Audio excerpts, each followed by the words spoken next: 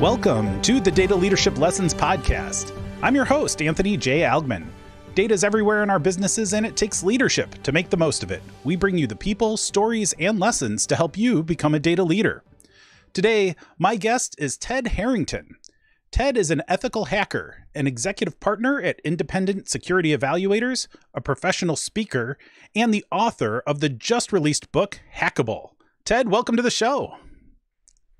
What's up, man? I'm happy to be here. Thanks for having me. Yeah, and so for the listeners and viewers out there, Ted and I have known each other for years. We got introduced a while back talking at a conference. I sat in on his talk because I was interested in some of the ethical hacking stuff, and we've been friends ever since. So it's just awesome to have you on the show, Ted, right after your book has been coming out. You've been prepping for this for a long time. So before we get into some of that and what you're working on now, why don't you take a moment and give our audience just a little bit more of your background and how data plays a role in what you do. How do you work with data and what you've done in your career?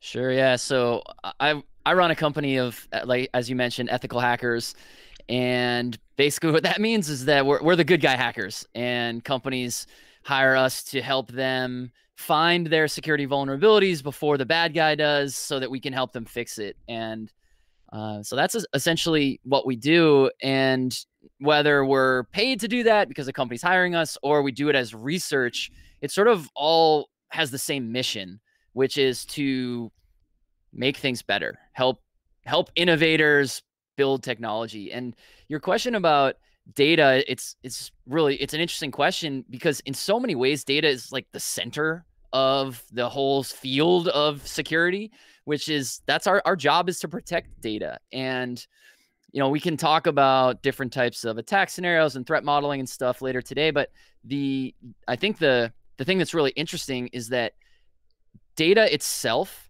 it's sometimes not even the data that's the thing that the attacker's going after. It's what the access or lack of access to the data, or the integrity or lack of integrity to the data. Those are the things that attackers might sometimes be going after. And that's where I think the field of ethical hacking gets really, really exciting, because it's not as binary and simple as, did someone steal data? It's, what did they do to the business in the way that they interacted with the data? Right. I have just a random question, because of what you just mentioned, is how do organizations even know that data may have been compromised a lot of the time? I feel like there's a gap there that a lot of businesses that I've worked with may not even have the ability to understand if they've been hacked. Is that an actual problem, or am I just not aware of the tools that they may have to identify when they may have been victims of an attack? It's a very significant problem. And there's two parts actually to the question. So the way that most attackers actually operate is that they'll, in furtherance of whatever they're trying to achieve, they'll try to get a foothold in the company that they're attacking. And they don't necessarily always make it known what they're doing. And some attacks don't even actually execute anything malicious for quite some time. The point is just to have that sort of privileged position. So the first question is, or first part of your question basically is, how is there a period of time between when someone is compromised and when they know about it? And the answer to that's yes. And it's usually a really, really long time. It's like 400 days or something. Wow. Is what a lot of the data shows. The second part to the question is whether or not there are ways to flag it, or to even know that it's not, like, how does someone know?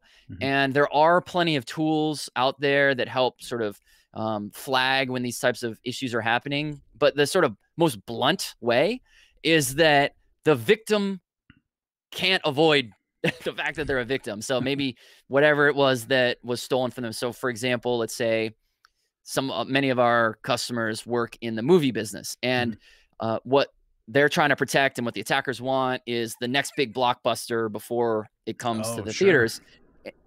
And those, you're talking about the tent poles. Those are like $1 billion asset. That's a digital file. Yeah. They know, because that film appears on some sort of internet site. So there's sort of sometimes that sort of forcing function, that it's not like a tool was like, hey, you got hacked. It's like the news says, hey, you're in this headline. And That's how a lot of companies find out. Wow. Yeah. It's easy when you're not in that business to not realize just how concentrated the value is. And $1 billion investment comes out in a 2-hour file of some sort that could be completely extracted and put somewhere else. And you don't necessarily lose your ability to monetize that, but you certainly have a immediate and significant impact to your bottom line as a result of that happening. So Really. I want to talk, there's so many topics that I want to talk to you about. It's great to have you on the show. But one of the things, before we get into the details of what Hackable is all about and where the inspiration for that came from and why you decided to do it, I want to understand. So the first thing that I thought about is why such a low-tech channel to teach your highly technical wisdom? Like, why write a book? It feels like, shouldn't there be a fancier hacker way to do this kind of communication to people? Or is there a method to the madness? Because knowing you, there's always a method to the madness. What precipitated that? I like that question a lot. Well, the first part of the answer is you got to meet people where they are, right? And if the smart people in the world read books, you got to write a book for them, right? And there are plenty of other places to take the content that has been created in the book and replicate it and use it. So whether that's on a talk or in virtual talks or in webinars or on podcasts like we're doing here, there's all kinds of ways to use it, but really the sort of source material becomes the book. And even though our society has evolved so dramatically from the days when books were first invented, books are still the central source of information, even though the same information is going to wind up being in digital form, right? Sure. That's the funny thing about writing a book. You write it entirely in a digital format to give it to someone to make it physical, to then upload it somewhere digital. It's like, it's the world we live in. But yeah, that's why I did. I felt that what I was really trying to do is I was trying to help more people, and books are an effective way to be able to do that. Right. And it's funny because I got my copy of it last week. I wanted it to be completely read by the time we talked today. I didn't quite achieve that goal, but I'm close. I'm more than halfway. But the question that I want to ask you is, so, this is a relatively niche area, or at least it feels like a relatively niche area, application security and ethical hacking and all this. Like, do I have to be super deep technically to read this book, or who did you write this book for, I guess would be the question. No, you do not need to be very technical to read the book, not because it's not for technical people, but because I wrote it to make it easy to understand. And I'm going to answer your question in two different ways. Who did I write the book for? So the first question is, who's the audience of the book? And the second question is, who was I writing the words to? So the first question, who's the audience of the book? This is written for really anybody that is responsible for the security of a software system. So in some companies, that's the CTO or the CIO. In other companies, it's the VP of engineering. In some companies, it's a security professional. It varies across the board, but it's whoever is at the other end of the pointed finger when someone says, you are in charge of security. Right. And in most companies, actually, that person's security is not their whole job. And so that's part of the reason that I wanted to write the entire process end to end, from like how to think to how to go do it, to then how to convert it into business value. That's sort of the structure of the book. So that's the first question. Who's it for? It's for technology leaders. The second part of the question is, who was I speaking to? And I use that word speaking intentionally because what I really wanted to do with this book was I wanted it to feel conversational. I wanted someone who's reading it to feel like, oh, this is what it would be like talking to Ted about these ideas. And that's actually extraordinarily difficult to do, to actually write the way that you speak. And that was one of the biggest parts of the editing process. And so the person that in my mind that I was sitting across the table from explaining these ideas to was my 13-year-old nephew. He's a really smart, really interested kid. And of course I could visualize actually talking to him. And I've also had conversations with him about this topic area. So for me, it wasn't a huge stretch, but that exercise, what it did was it really helped simplify things, right? So for example, we all work in corporate America, and how often have you said a whole string of words that is just jargon? Like I was on a talk the other day where someone's like, Ted, can you tell us about how the emergence of artificial intelligence and machine learning are going to change digital transformation in the age of big data? And what does this have to do with quantum computing? And I'm like, guys, none of that is English. Let's. And so, to my nephew, I might say, how do we deal with change? Right. It's much simpler. It's much easier to understand. It's the way you would talk to a human being. And that's the way I wrote the whole book. And I think the best compliment that I've gotten so far from people who've read it is people saying, Ted, I felt like I was just sitting in the room with you and you were having a conversation with me. Yeah. And I was like, that's how I know that I nailed it. Well, and you did. I mean, I've literally had conversations with you about some of the things you've covered in the book. And that's where I mean, I could hear your voice and it comes through. And it is really an achievement, because I think, what you live in a place where just getting out of the gate is an incredibly technical, difficult thing. Understanding what to do is a very difficult thing to do, but you're able to make it relatable through the use of stories. And I think that's, and I know that's an area that you've studied, is how do you tell a story and how do you make an analogy? You've done it 10 times in this interview already. Is how do I make something that is approachable for anybody so that they can anchor to something that they're very familiar with and draw a parallel with some variable substitutions into something that they need to understand better. And I think that's an incredibly effective tool. And that's what makes your book very accessible for people that have never even thought about the role of ethical hacking or application security or all of these things that we'd prefer to not think about in the technology and data leadership circles. Totally, man. Yeah. I mean, stories are engaging. As human beings, we're hardwired to consume stories. And to go back to your question before about like, why write a book? Is there not a more technically, evolved way to do this? Let's just think about who humans are, right? Going all the way back to when we were in caves. Stories is how information is transferred. It's literally hardwired into our DNA from a biological perspective, because it's a survival mechanism. That's how knowledge is transferred from one generation to the next over time. And you need to tell stories in order to be able to help people take action. And one of the things that was really both difficult and really exciting about writing this particular book was how these stories are, if you went and asked the person sitting at the keyboard in the middle of a security assessment, what they would say would be probably pretty technical. And it's really difficult to then, how do you simplify that out? And why does that matter? What does it mean? But then once you can do that, that's what the exciting part is, because then once you can do that, hacking stories are awesome. They're so interesting and they're so unexpected. I mean, the best stories have plot twists and have villains and have heroes. It's like every hacking story has all the great elements of a story.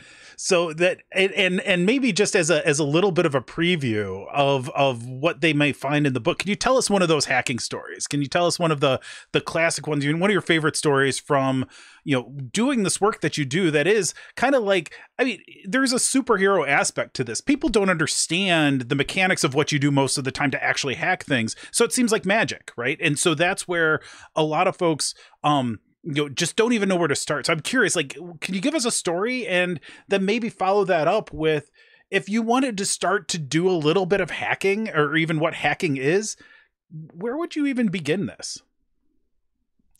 Okay. Oh, there's so many good stories that I love, but I'll tell you one that has to do with online games. So online gaming, for people who might not be familiar with it, it's just what it sounds like. It's a video game that you play online. And in these games, they have currencies. And so the idea is you can accumulate or earn or even buy currency in the game that you can use in the gameplay. So you can buy a special weapons upgrade or access to a secret level or whatever.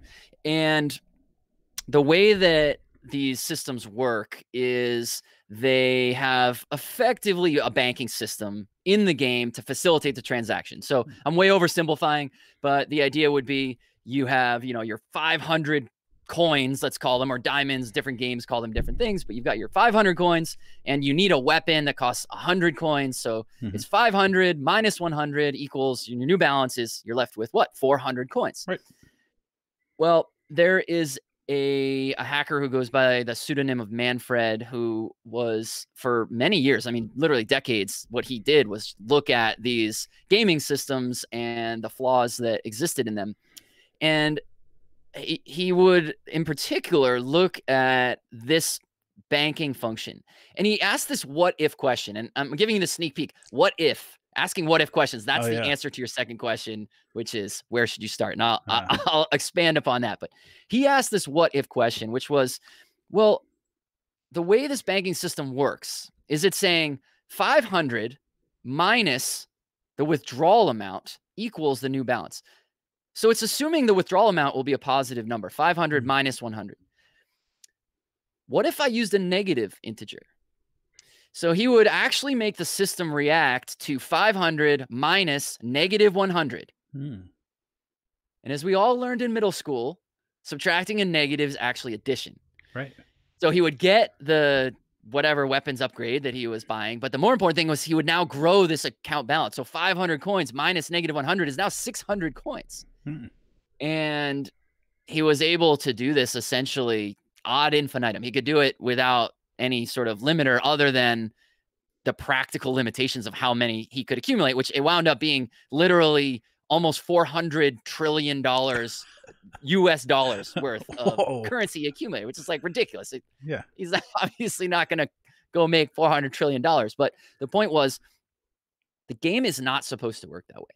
The developers did not intend it to work that way. It was not supposed to do that, but it did. And stories like that, which that's a true and real story, stories like that are very revealing in that they're the kind of thing that really happens all day, every day. Companies build systems that are built by humans, which no, I'm not in any way diminishing software developers or anybody who works on a software system, but we're all humans and humans make mistakes. So these vulnerabilities exist. And if we don't ask these what if questions, and that's where ethical hackers really come in. If you don't have people coming into a system and looking at why it works the way that it does, and can it work in a different way, then those types of vulnerabilities are going to exist forever and ever and ever. And that was really kind of one of the big takeaways of that is, there was no way there's no tool that can help you find that. You can't automate something like that. You need someone to actually look at the system and find those vulnerabilities. I love that story. And it's like, test-driven development sounds great until you realize that unless you test for it, it's not going to be protected. And we talk about, and even in my book, I talk about, just because you mean well doesn't mean you're guaranteed to add value. Doesn't mean you're actually guaranteed a positive outcome from what your effort is. They are separate. They may be correlated most of the time, but there is no guarantee that any individual effort is going to result in a positive outcome for whatever it is that you're trying to do. And I think that, this notion of what if, which is literally one of the things you talk about early in the book, right? It's like, that's the core to all of this. I think that's a good lesson for all of us, because even if I don't want to be a hacker of any stripe, I can benefit from thinking that way more in whatever my function is inside my organizations. Oh, let's zoom out, right? Even if we're not talking about data or software or technology, we're just talking about life. Oh yeah. That mindset of looking at something from the other viewpoint, from how can you attack it? How can you break it? What's the worst thing that could happen? If that was going to happen, how would it happen? Those are the kinds of things that I even advise just my friends who are business leaders, my friends who are CEOs of companies or whatever. I'm like, here's how you think about competition. Here's how you should think about regulation. Here's how you should think about disruption is put yourself in the regulator's shoes and look at your company now and attack your company from that viewpoint. And that helps you start to figure out, okay, where do I have weaknesses? Where is it maybe built on quicksand rather than on cement? Right. That makes a lot of sense. So, and this is where I think, even more broadly speaking than what you intended your book to be. I think that what you talk about here, and like you just mentioned, this is a parable for life in general. Like, how do we look at things a little bit differently? This is a leadership book as much as it is about application security. And as far as I interpret it, it's teaching me more about things that are not related directly to application security than I thought was going to be the case, right? So it's, I think, something that I would highly recommend to anybody out there that is in any way finding this interesting. I think it's a book that's much more accessible than what you would typically expect.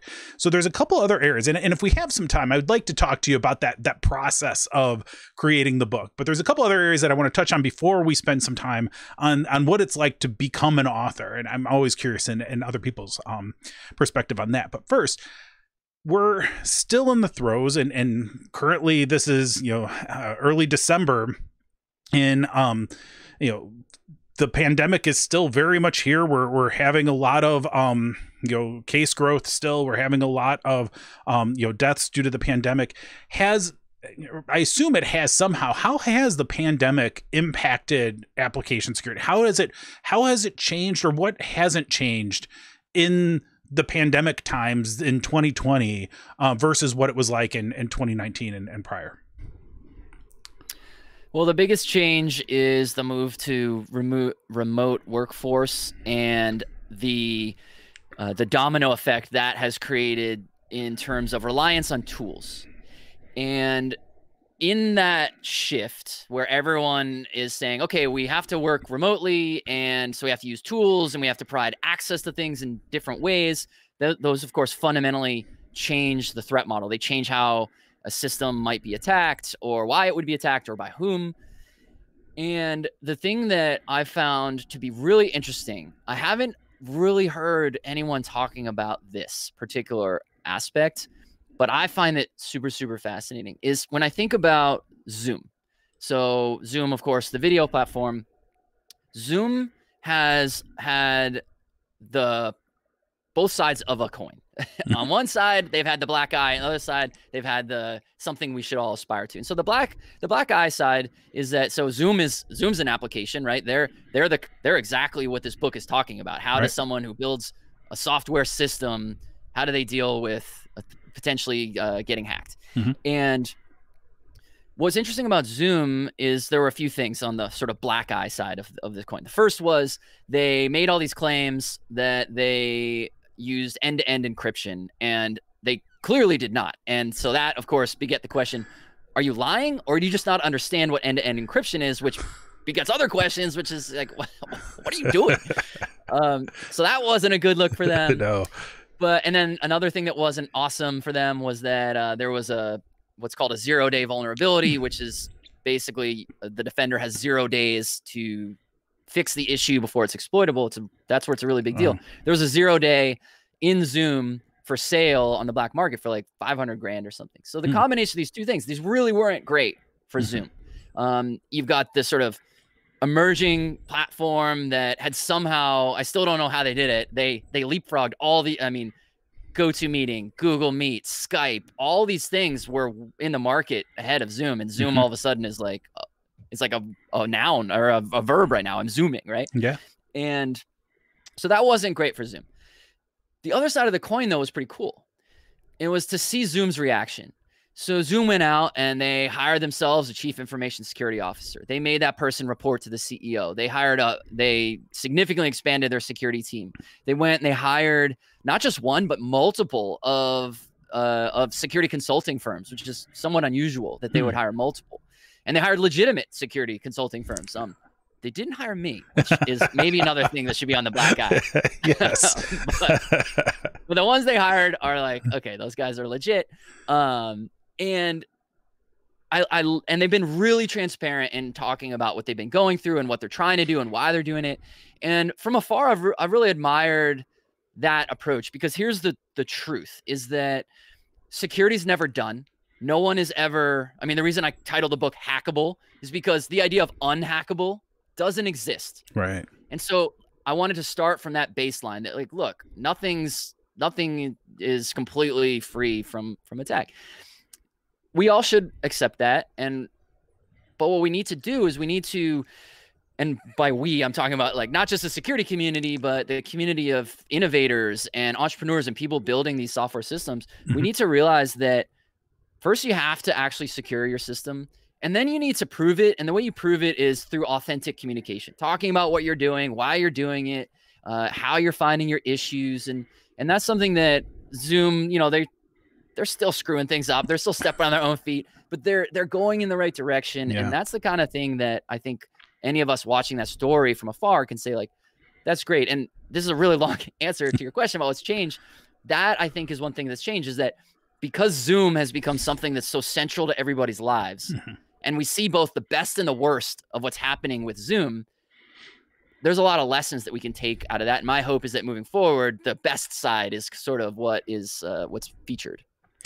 Yeah, no, and it's certainly something that everybody's been working with now. Is like, I can't think of a day where I haven't used at least 2 or 3 different platforms, and I have my own opinions on which I like best and which ones are most usable, but I don't really have an opinion on which do I think is the most secure, which do I think has done the best job in protecting our corporate assets and information and things like that. I just trust, okay, whatever I can use and not have to think twice about it. And I think that's, not to put words in your mouth, but it sounds like, application security and the security of what we're doing is everybody's responsibility, at least to a point, because it sounds from what I've understood from your book, it's like the biggest vulnerability is probably me in any given circumstance.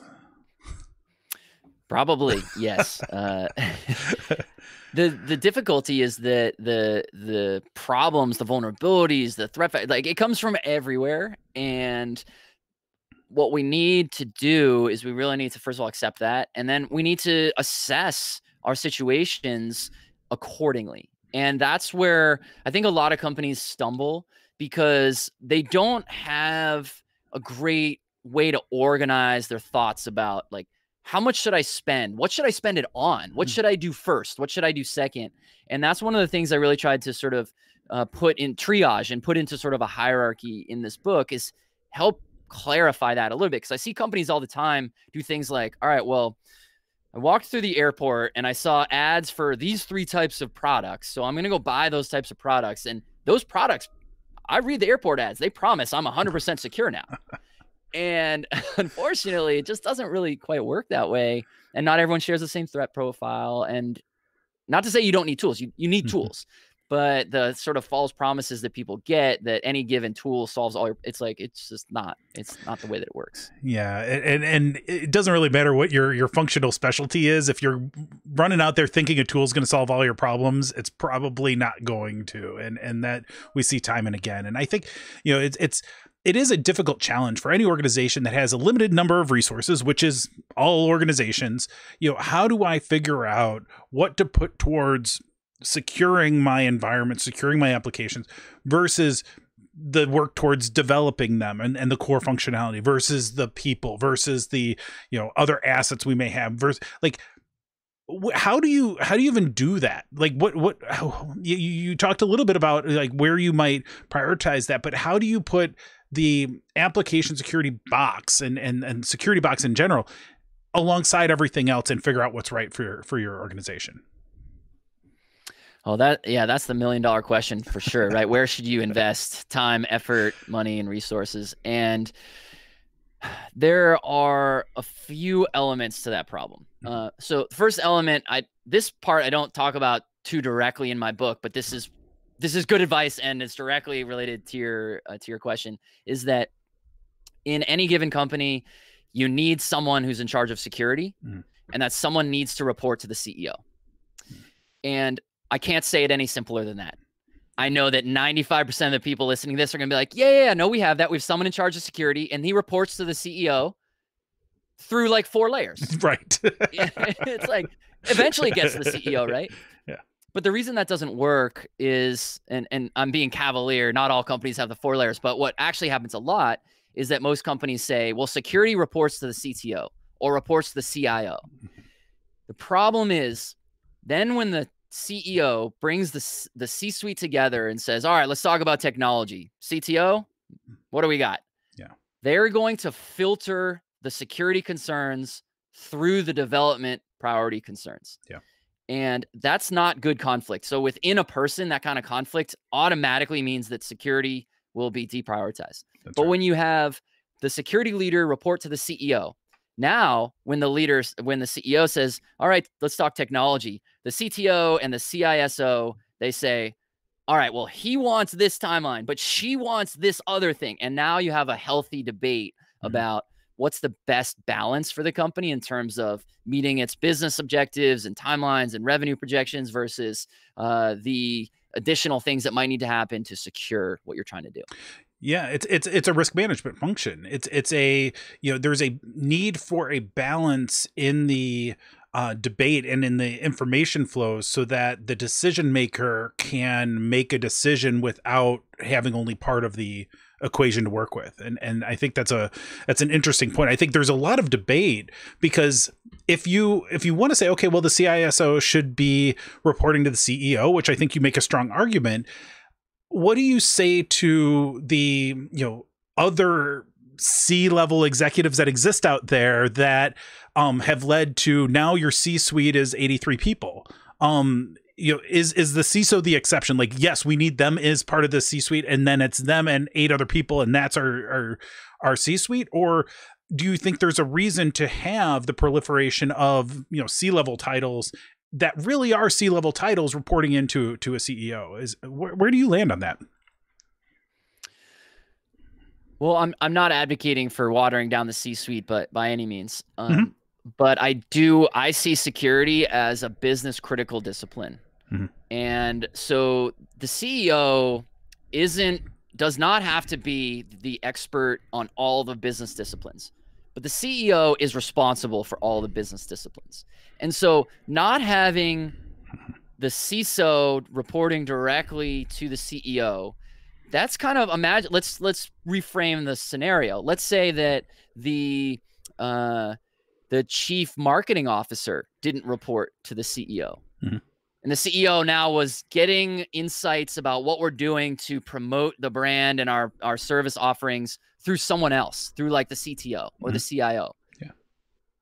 That information would probably be translated slightly differently to the CEO. The CEO might not be able to make quite the same decisions in the same way. And no one would ever consider that to be acceptable. Like if you said today, no, the CMO reports to the CIO, that's information, right? Isn't it? So the information goes to the CIO. No way. No one would ever find that to be acceptable. And security is the same idea. Yeah, I know. I think I play devil's advocate sometimes, but I think you're right. I think it's something where, especially when I think about my own, opportunities to lead businesses or areas of a business, and I think about what are the inputs I need as a leader to do my job effectively. So how do I, maximize my own success and the inputs that I need?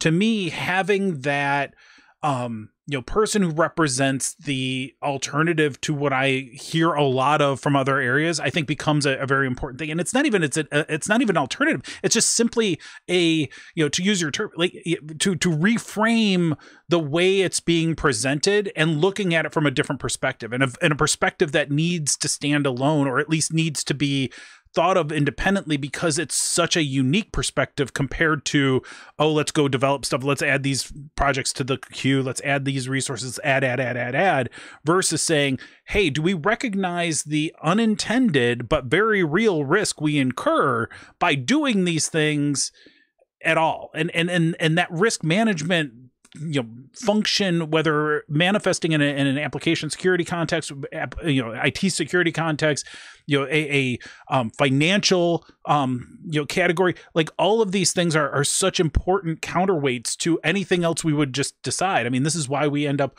with huge debt from government. Not to make this political, but like it's an unchecked spend versus the alternative, versus looking at true opportunity cost and all that. So I think it's a fascinating area to think about. I won't propose that we have any answers for anybody listening, do this, and this, though I think hearing, this person should report to the CEO is probably a good place to start, thinking about it.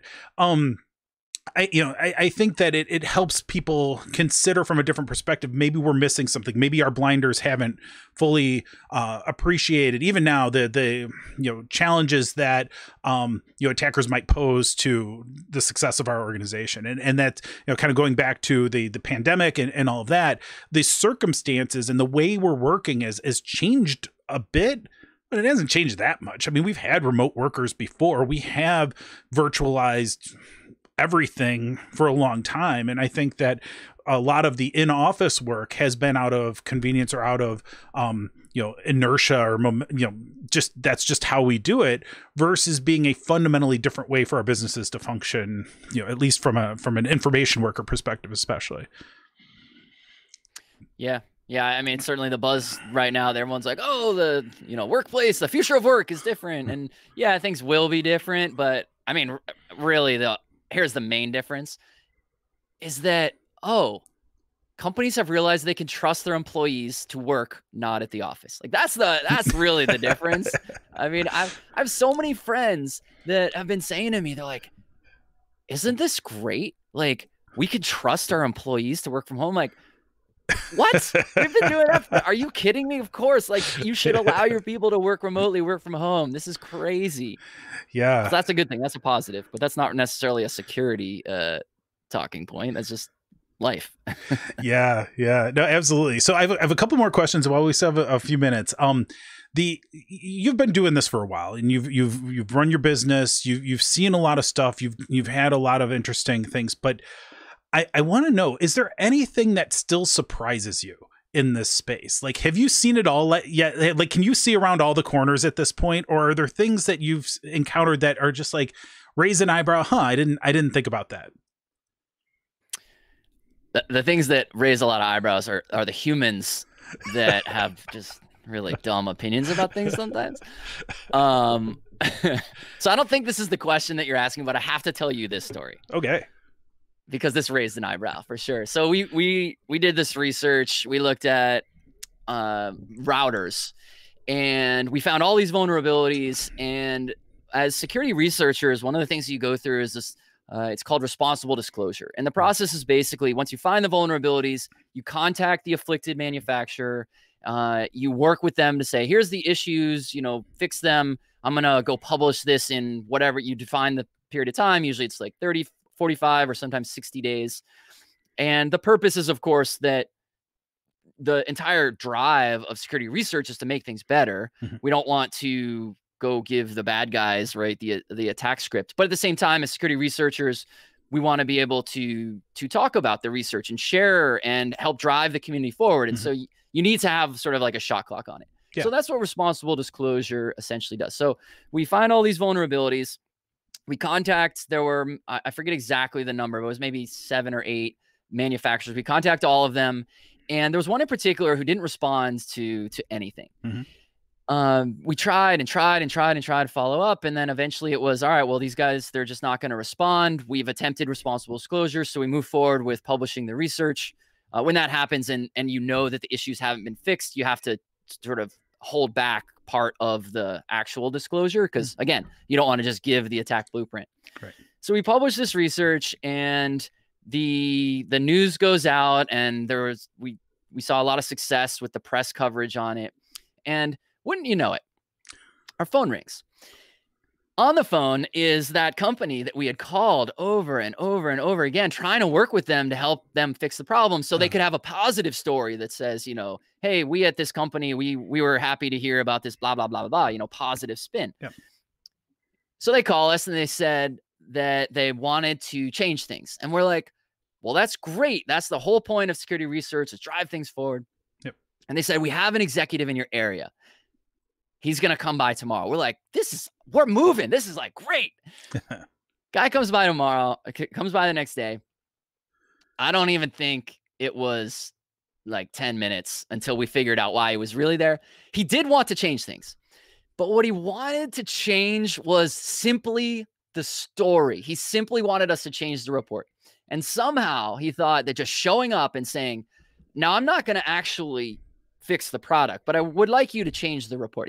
They actually thought that was going to somehow must be like, we hadn't thought of that. That's an easy way. Yes.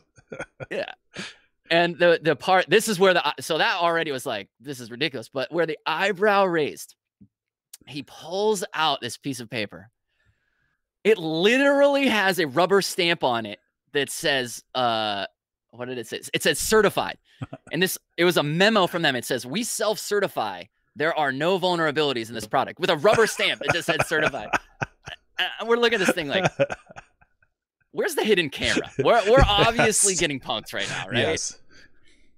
But unfortunately, I mean, it is stuff like that that makes us raise our eyebrows, where the way that people think about this, and of course I feel bad that I'm making fun of a company who's not doing security right. I'm more making fun of the fact that they're, after not doing it right, they're trying to diminish it and dismiss it. That I reject that. Yes. I will call people out for that.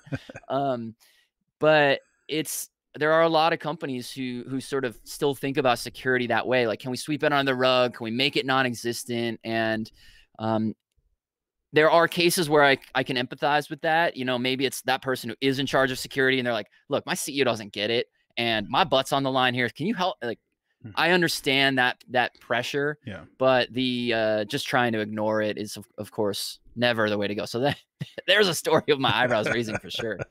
That's amazing.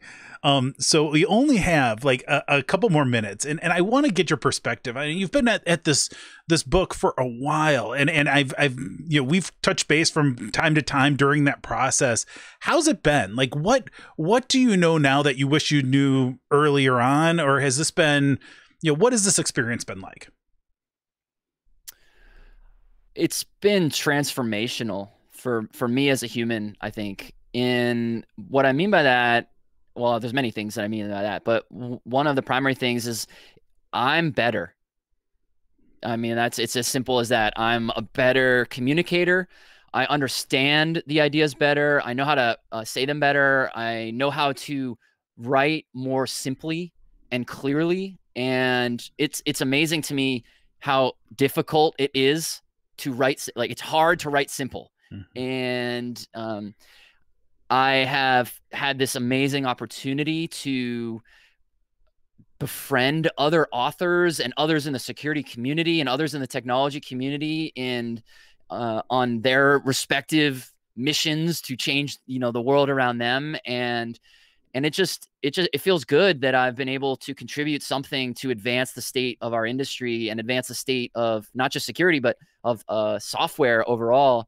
And yeah, I just think I'm better at what I do than I was before I started this 18 months ago.